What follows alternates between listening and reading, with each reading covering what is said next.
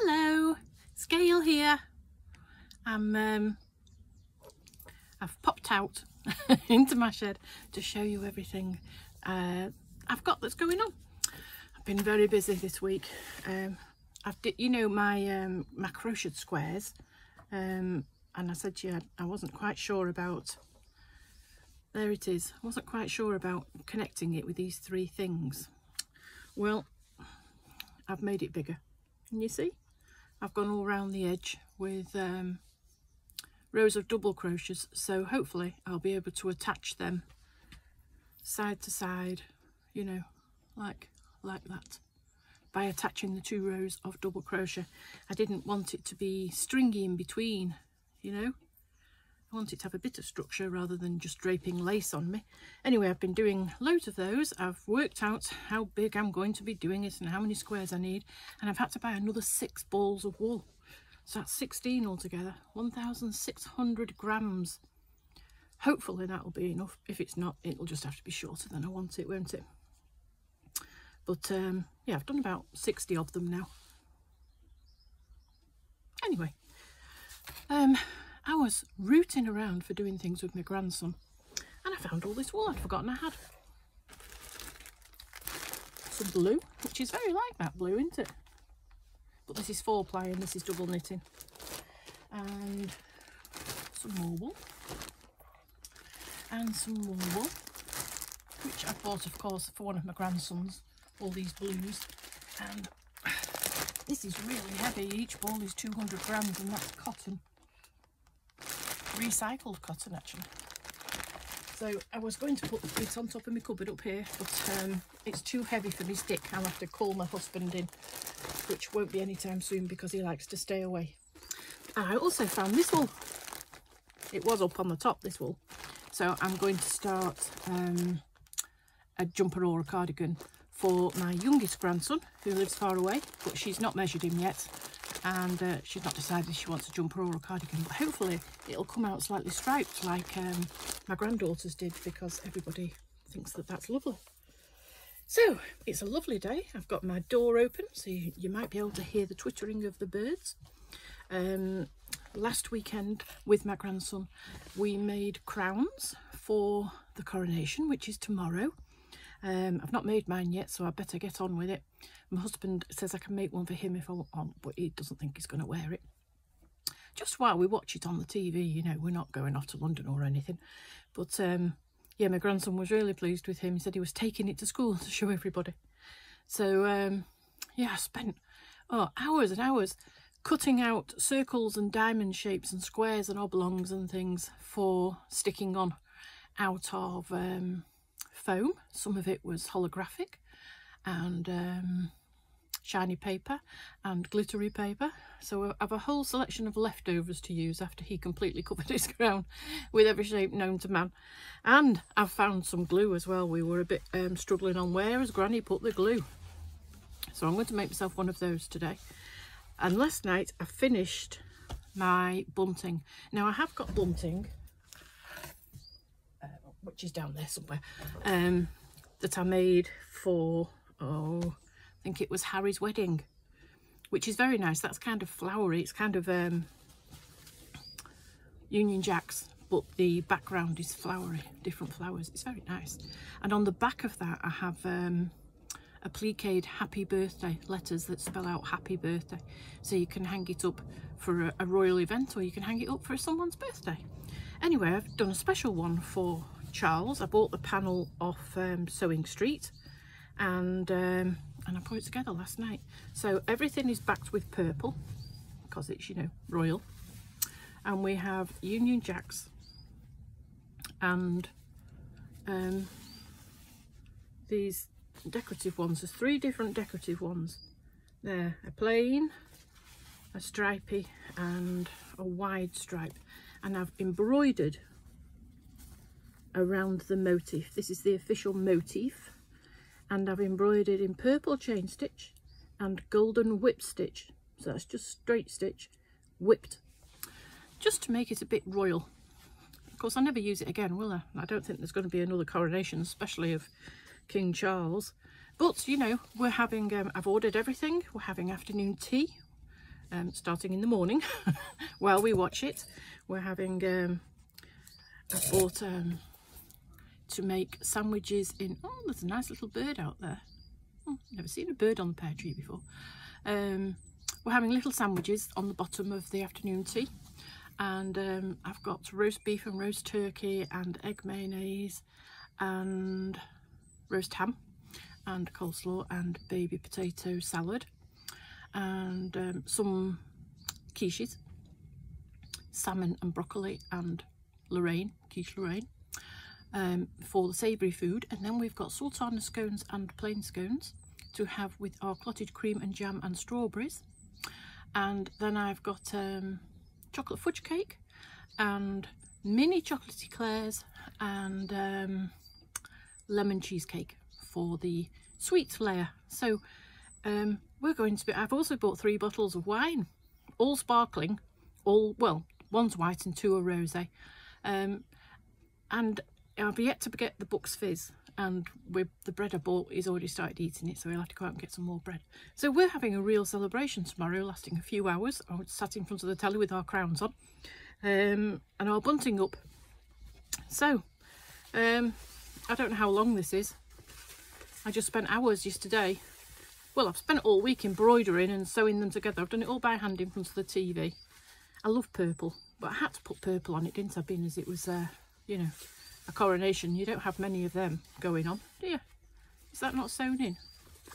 Right, let's put some clips on there. It's a good job I looked. Do some unpicking and some re-sewing in a bit. Yeah, so I've done that. So that's all going well. Ready for tomorrow. I'm all ready. Just got to go to bed early to get up early. So in the meantime, lots of things have been delivered. I knew I had one over here. Now this, I've been trying to do this for a long time, because in the summer when the grandchildren come round, they like to play in the garden, and we have all sorts of things, you know, quoits where you throw it on the stick, and balls that you throw at target things. We've got football goals, little children football goals, and hockey, all sorts of you know, putting with a stick kind of thing. I wanted to make some bean bags, kind of bean bags that you can play with, you know, but I want them to have 2 sets of the same thing so we can play the matching game. And I couldn't find anything that was suitable in my eyes. I did buy 1 set, but there was nothing that matched really. That was a bad buy. I don't know what I'm going to do with that. I'll find something. Anyway, I found this and I bought 2. So this is going to be the matching game. So I bought 2, so I've got a duplicate. Yeah. So I'm going to make them into kind of bean bags with plain on the back. And then you spread them on the floor and turn them over, and you think, oh, that's a ladybird. Where did I see a ladybird? Over there. Nope, it's not there. And you try and remember. It's very good for children, for, you know, expanding their memory. I also bought something horrible. My husband and I got it out of the bag last night, and we both went, Well, yeah. It's not really what I was expecting. I wasn't expecting quite so much orange. This is more of my thing, and that's very like it, isn't it? Kind of. Anyway, it's a bit orange for me, but I dare say it might make into a nice dress. That'll be one of the first dresses I'm making, because the ones that I'm not too keen on are the ones I will experiment with, you know, like toile, if that's how you pronounce it. So that's come, and from our destashing group, I bought this, which is Dandy Annie by Robin Pickens. Now this is quite old. I don't know what year it was made. And you know, I bought it the other day, and last night I saw online that she was bringing out an updated version of it with colours that will go. So I'll be able to buy some yardage. Now, I'm not too keen on the black, but being as I've got lots of black from her collections. There's usually, I don't know, 7 or 8 in each collection that has grey or black in it, and I'm thinking I'll put them aside for, you know, a dark quilt. And I'm beginning to think, no, include it. You know, I don't know what to do with it. I don't really like black in the bedroom, not that I've ever had it, but you know, it just doesn't feel right to me. So there's a lot, isn't there, of all these. I might give them to my friend. She likes straight lines and different colours to me. I like floral. Like that. That's gorgeous, isn't it? I like that. I might buy that in yardage. So this is from a D-stash group.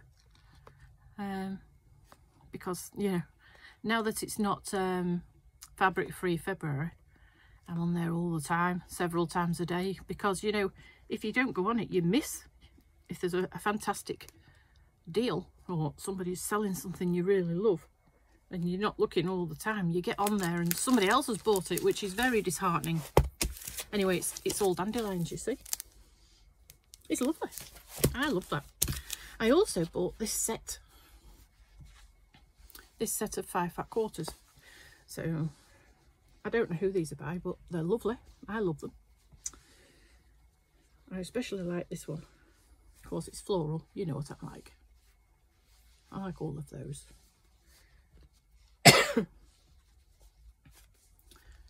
I've also spent quite a bit of time this past couple of weeks feeling ill. I don't know what's the matter with me. Well, I know it's probably my bilirubin levels. Maybe that should go up there. Can you see there's yellow in that one? Oh, dear me. And there's yellow in that one as well. Yeah. Anyway, they're lovely. I love them. I'm really pleased I bought them because I don't know what I'm going to do with them as usual, but I love them. And then you see, I have a collection like this, and I'll root in all my fabrics and think, oh, that'll go with it, that'll go with it, and I end up with a much bigger collection. A bit like this one that I got from, is it called Fabric Treasures for the UK? Something like that, with Sheila. So this is a set I did want when the catalogues came out. I wanted this, and she wasn't ordering it, and I thought, well, I'll get it from somewhere else when it comes out. But you know, other places, they don't sell them at the prices that Sheila does, and I'm not on their sites all the time, so sometimes you go wanting to buy something, it's already sold out. Anyway, here I have 22, I think 22 fat quarters. I love this one. This plain one here has got little butterflies all over it. That's lovely, isn't it? And here we have flowers. I've sorted them all into colour groups. They were all mixed up. They do all go, you know. But I'll show you just the purple ones for now, because I can't hold 22 in my hand all at once, can I? Oh, I'm a bit ham-fisted, aren't I? Anyway, then we go to the pinks. These are called Jolie, and the big prints are gorgeous. Let me show you.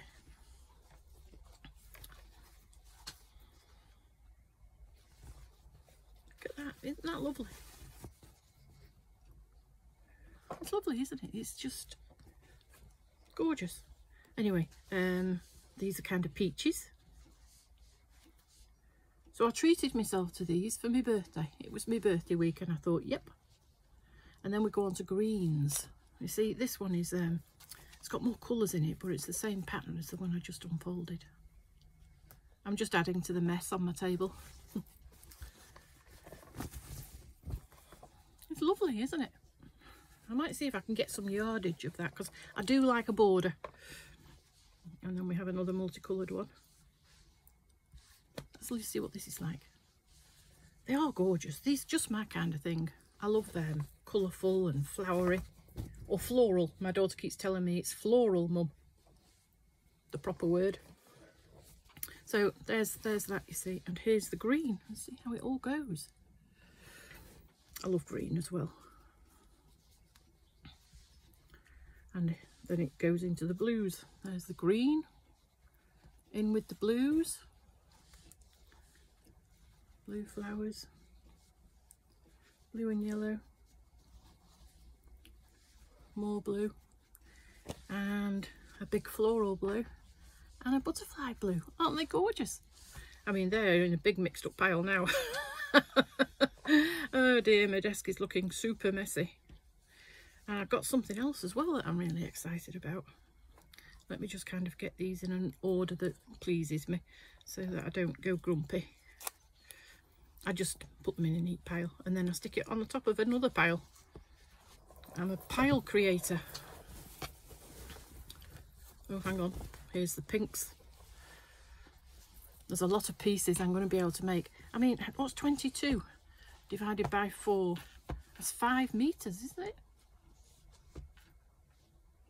4 5s are 20. Make a big quilt for that. Anyway, I think I told you last week that I'd ordered these, that I was waiting for the chickadee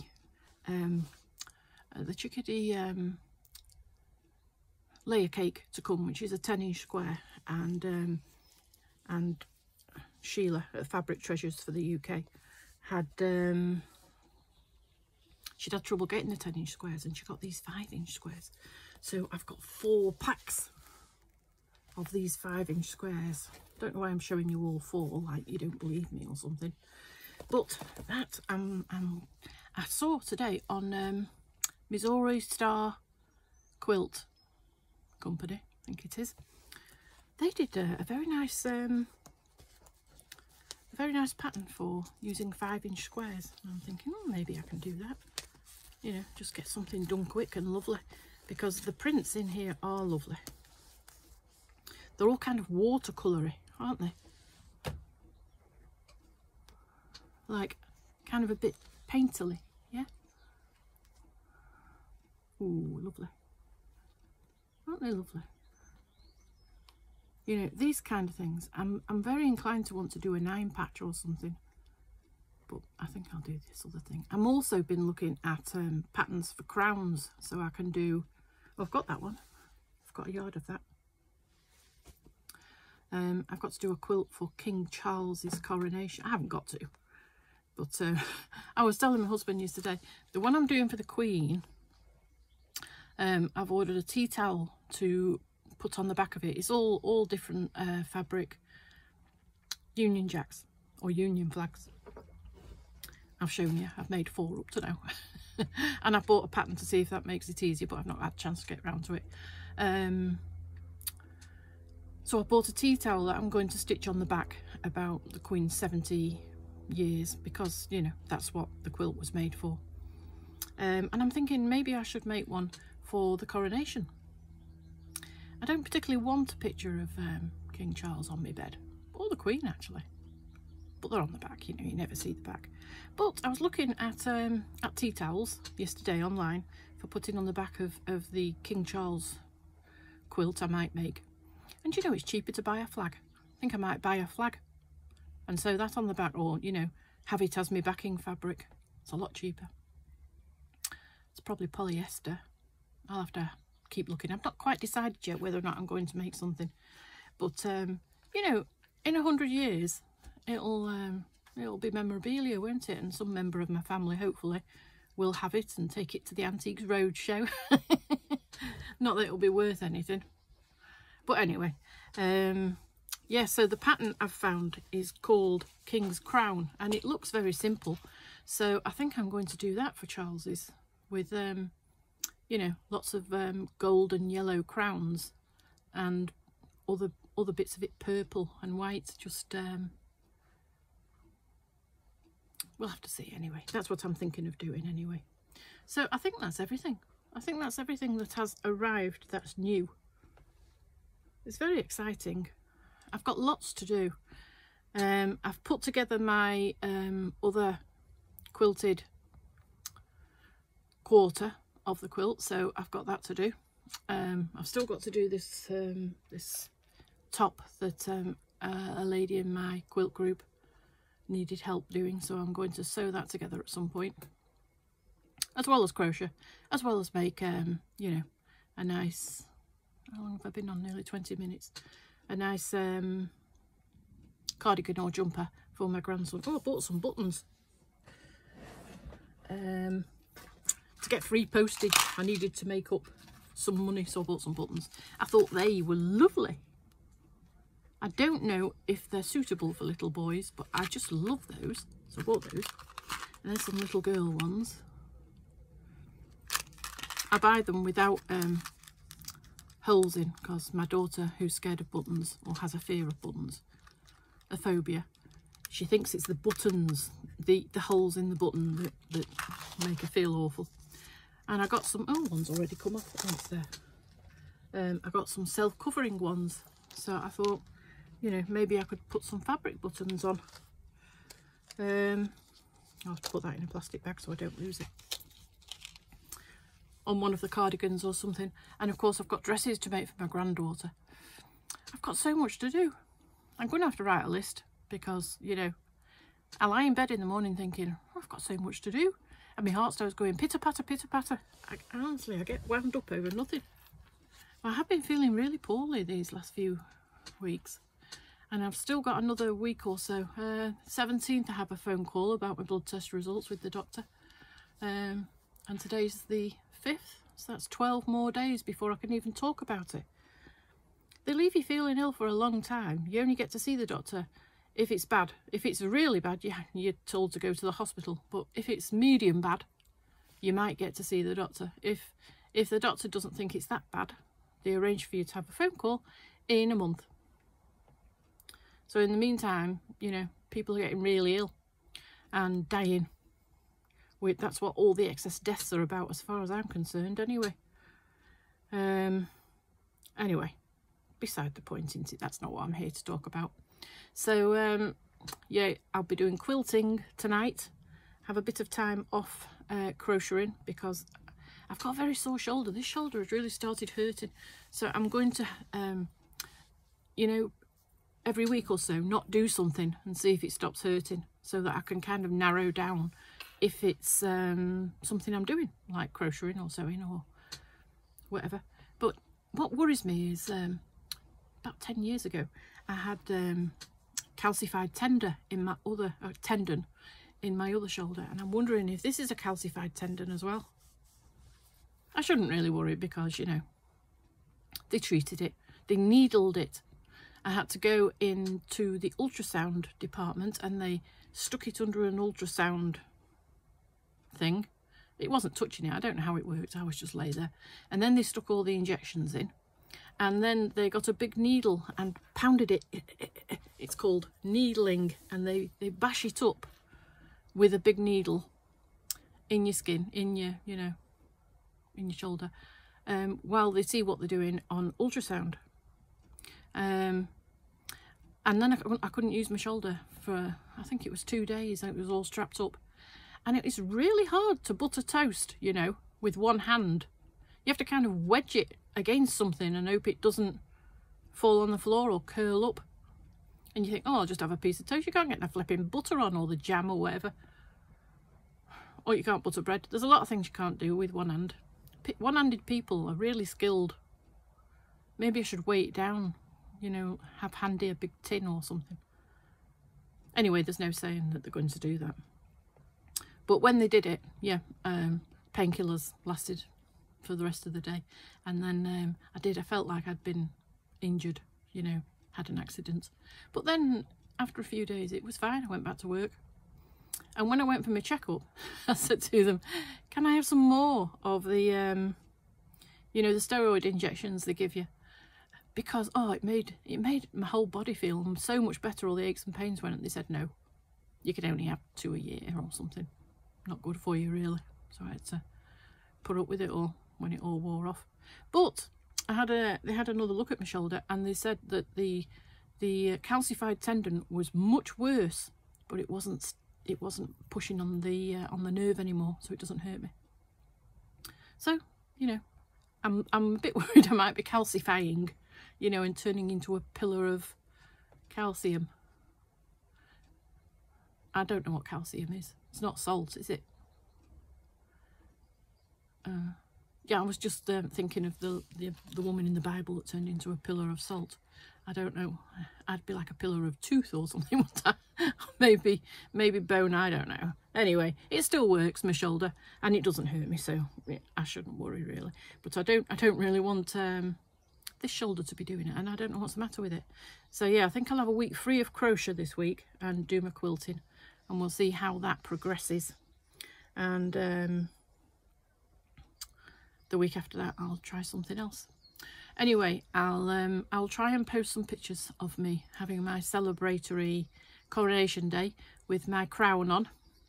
I've got a lot of diamonds, although I've got a lot less than I did have, because my grandson was peeling them off in strips. He must have had 28,000 diamonds on his crown. I made his sister's, so that's very pinky, but it didn't have 28,000, it probably had 200, something like that. So anyway, I'm prepared for tomorrow at least, and being as we have a bank holiday then on the Monday, I think I might do some tidying up, you know, in here. It is getting a bit kind of extremely messy, shall we say. And I'm going to write a list as well of all the things I've got to do, and then I'll prioritise them. I used to do that at work, write all down all my jobs, and then I'd cut the page up so that I had a job on each piece of paper, and I'd rearrange them in priority order. Sometimes easiest order. I haven't really got any priorities. Got no well, I've got my little granddaughter's birthday coming up in September, so I better make her doll before then, and at least one dress. Yeah, better make oh, I've got a lot to do. Anyway, I'll leave you now, and I hope this leaves you well, and I'll come back and chat away to myself and you if you listen in a couple of weeks, maybe less. Bye bye.